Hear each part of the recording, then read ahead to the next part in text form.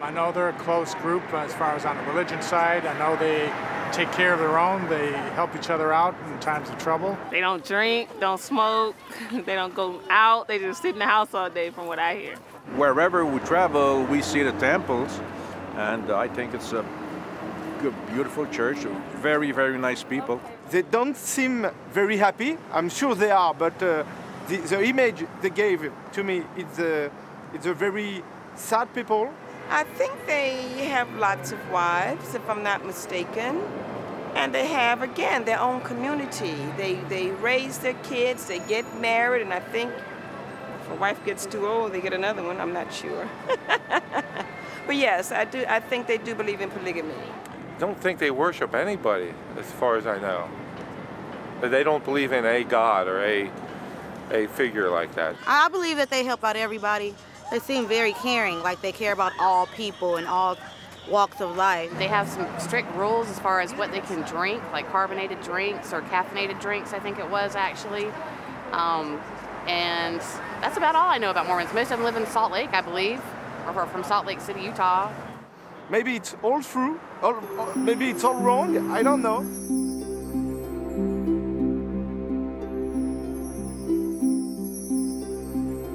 About 60 years ago, half of all the world's Mormons lived in this one underpopulated state.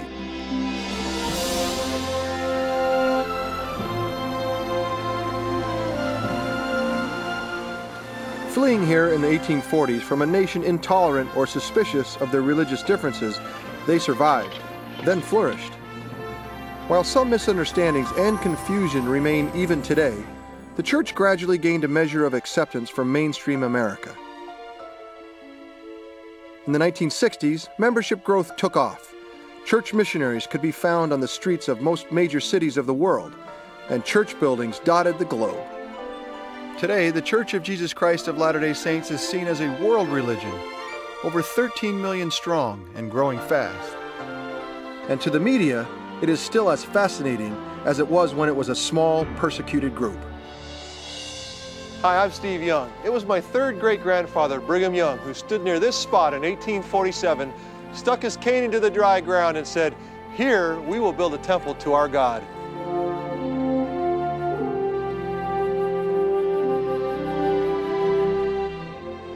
You know, I wonder sometimes what he would think today of this place and the church he led for nearly half a century.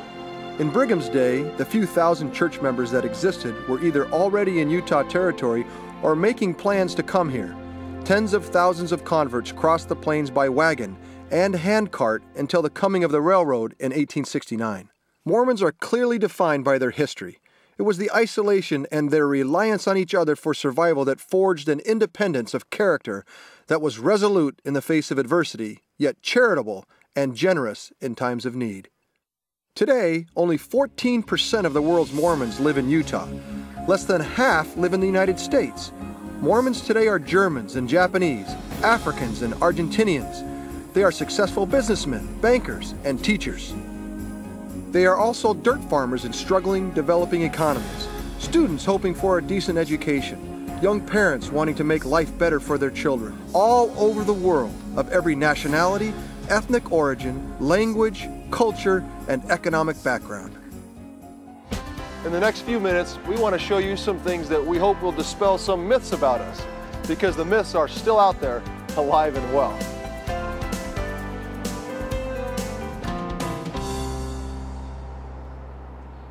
Brigham Young built these large houses, beautifully preserved here on South Temple Street. When people see them, they often ask about polygamy. So let's dispel myth number one. Mormons discontinued the practice of polygamy over 100 years ago. It bothers us to see those who practice polygamy today, referred to as Mormons or Mormon fundamentalists. If someone is practicing polygamy, you can be certain they are not a Mormon. I wish to state categorically that this church has nothing whatever to do with those practicing polygamy. They are not members of this church. Most of them have never been members. All right, myth number two. Mormons are a close-knit group only interested in taking care of themselves. The fact is, the church provides global humanitarian and welfare programs to help the needy that are unlike anything else in the world, and they aren't just for Mormons. These people are not Latter-day Saints. They're recent immigrants, Muslims, Catholics, Hindus, and others. They're working here at the Humanitarian Service Center operated by the Church of Jesus Christ of Latter-day Saints. While here, they'll learn basic English at free classes and receive job training to help them get on their own feet. Meanwhile, the clothes they are sorting will be bundled into relief packages for needy communities all over the world. Since the mid-1980s, our humanitarian efforts have reached over 163 countries across the globe. Wherever there are lives uprooted by hurricanes or earthquakes, civil unrest, or basic economic hardship, we are often among the first to arrive and the last to leave. We also have a number of ongoing efforts, including clean water projects, the training of healthcare providers, and providing wheelchairs to those who need them. What you are seeing here is just a fraction of the church's welfare program. A system of farms, canneries, and stores that grow, prepare, and distribute food to the needy wherever there is a need. And not a cent of it comes from government taxes. To pay for the program, church members go without food for 2 meals 1 day a month and donate the savings. Quite simply, there is nothing like it anywhere. I'm deeply grateful that as a church we are extending humanitarian aid when there is sore distress. We have done a great deal and have blessed the lives of many people who are not of our faith, but who also are children of our Father. We will continue to do so for as long as we have the means. Hi, I'm Charlene Hawks. I'd like to discuss myth number 3. Mormons are not Christian. This is a tough one for us to understand because we are Christian to our core. Maybe some of it comes from the word Mormon, which is a nickname, not a title. You won't offend most of us by calling us Mormons. Just know that while it's okay to refer to members of the church that way, we don't like to hear Mormon church. Why? Because the Church of Jesus Christ of Latter-day Saints is the correct name and it includes the name of the Savior, that's important to us. We love the Bible. We try to follow the example of Jesus Christ in the way we deal with others. But we're different from other Christian faiths in important ways.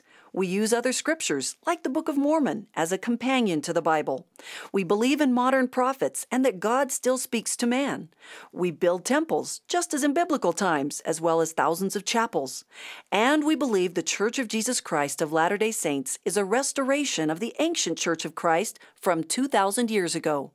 We're also very family-centered, but more than that, we believe that families can be together for eternity. It tends to make us want to try that much harder to make marriages work. While we too have divorces and broken homes, they are fewer than in other parts of society. The family is ordained of God. Marriage between man and woman is essential to His eternal plan. Children are entitled to birth within the bonds of matrimony and to be reared by a father and a mother who honor marital vows with complete fidelity. Part of that commitment to family goes back to earlier generations. We believe that even those who have passed on can be linked to us in an eternal family chain, so you'll find many Mormons very interested in researching our family trees. In fact, the largest family history library in the world is across the street from Temple Square. It's open to everyone, and people come from around the world to use the facilities here. The church also sponsors the largest collection of free family history resources in the world on its website, familysearch.org, which includes over 1 billion searchable names.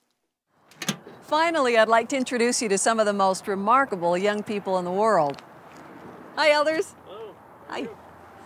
These young people are missionaries, and today you'll find them almost everywhere. They are one of the most identifiable characteristics of the Church of Jesus Christ of Latter-day Saints. Over the 18 months to 2 years of their mission, young men and women set everything else aside. College or careers go on hold. Girlfriends or boyfriends say goodbye. They receive no pay. They or their families pay for the entire experience out of their own pockets. Often, missionaries learn an entirely new language in a matter of weeks. Each day, tens of thousands of missionaries, men and women, live this experience across the world. My faith, like those of millions of other members of the church, is the most important thing in my life. It brings meaning and purpose to life and gives practical answers to the challenges we all face daily. I hope this gives you a better understanding of who we are and who we are not. towering above all mankind, stands Jesus the Christ, the King of glory, the unblemished Messiah, the Lord Emmanuel. He is our King, our Lord, our Master, the living Christ, who stands on the right hand of his Father. He lives, resplendent and wonderful, the living Son of the living God.